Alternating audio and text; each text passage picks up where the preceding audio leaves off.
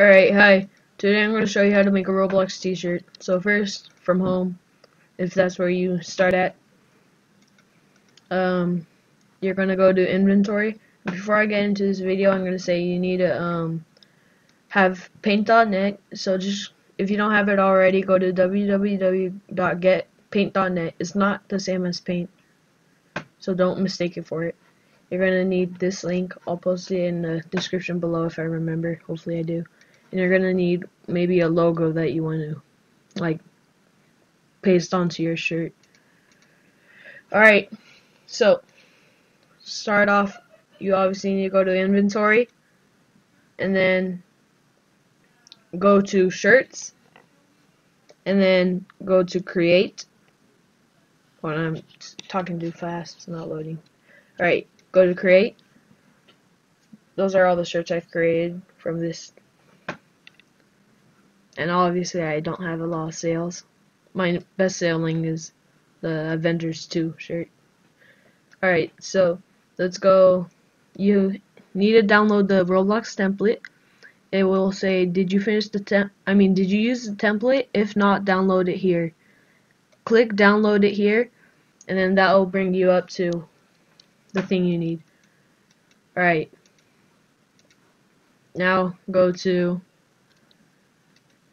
this is my failed attempt, so don't trust that. Alright, so I already have it open, but if you don't have it, just click open and then it'll bring you to folders and then just get it from there. It usually is called final shirt template, so just load that up. You're going to need the rectangular select tool. If you don't know where the history, colors, layers, and tools are, they're all up here, so just click these 4 things. I used to spend like hours looking for those. Alright, so delete the letters. You don't need those. Alright, now use the magic wand. The magic wand makes it so you can, like, it picks out the details and then deletes them if you don't want them. So just go like that and delete every single one because you don't need it.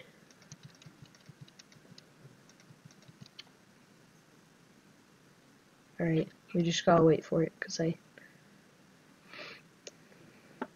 Alright, so now you're gonna want to create a new layer, and since I'm making a Superman shirt, I want it to have Superman colors. So you're gonna go into background and wait, no, first, if you're making a short sleeve like I am, you're gonna want to create, like, I usually go like that. I mean, not like that. Hold on, I messed up.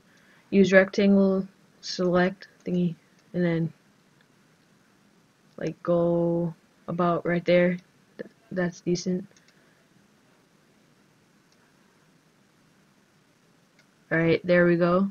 Now get this, and I zoom in for this because I like to be precise on these things. So. And I make it's like a, I don't know what they call it. It's like, it's weird. So I'm gonna delete that real quick. And then make it black. And I'm going to draw right there. Alright, drag across the whole thing.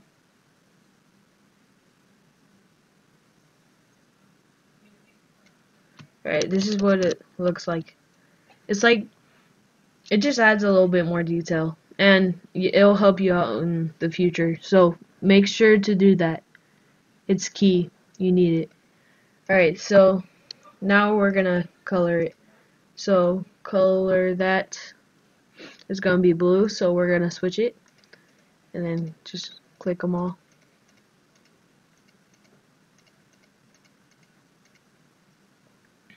Alright, now go to layer 2 and just get this, copy it from here, and then paste it. And if you don't know how to paste it right off the bat, just go to File, New, and then it will say something like click OK. and then just click OK, and you will be able to paste it from there. So we're gonna copy this, copy, paste. Make sure it's in the second layer. Don't put it into the other layer, because it'll just mess everything up. And then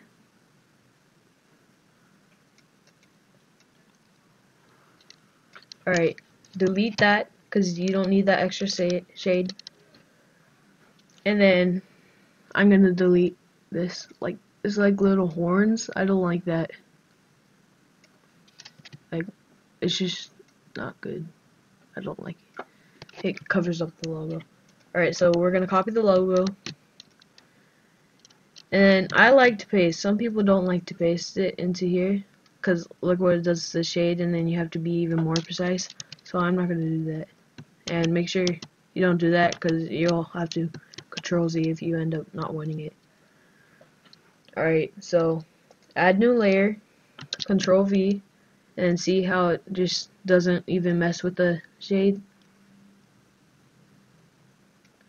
Now you can put it in there. See? Put it onto the image. There we go. I like it.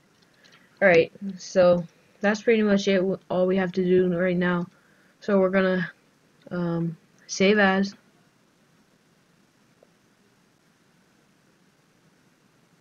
And then don't put paint.net PDN. Go PNG. Oh, let me name it. Superman. Sure. No, just Superman. Alright, save. And then I'll show that. Save configuration. Flatten the image so it'll just merge all the layers down.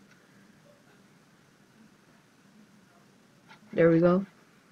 And then it's saved, I believe. And then to upload it, oh yeah, just copy one from here. Copy and then paste it into a new one. Alright, so go to Roblox, choose file.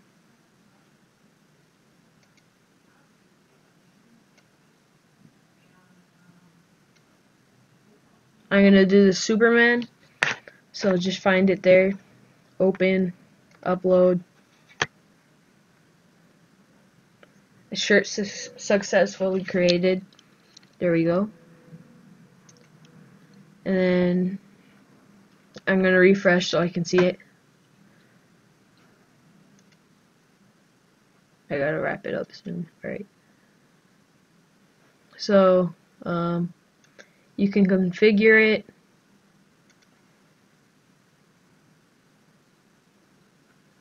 Alright. So, and there are other ways to just copy other people's shirts, but that's not cool. You should be original. It's not fair to others who have worked hard on those shirts.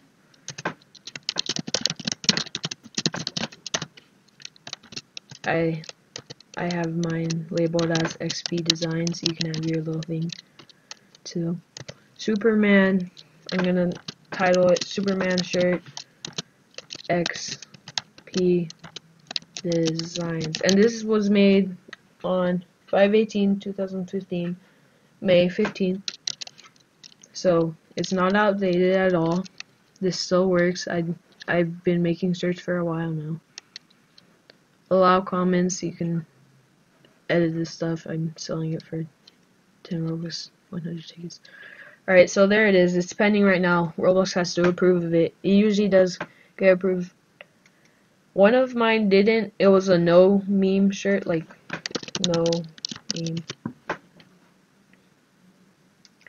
I don't know why it got deleted. I'll show you what it looks like. If you're wondering why your shirt won't pop up anywhere, this is what it looks like if it's like got deleted or something. Alright, this has been my tutorial on how to make a shirt. If it helped you, leave a like, subscribe, friend me, as you know, follow me. If you want to buy my shirts, I'll have a link in the description. I'll have links for all the things you see in this video. And see ya.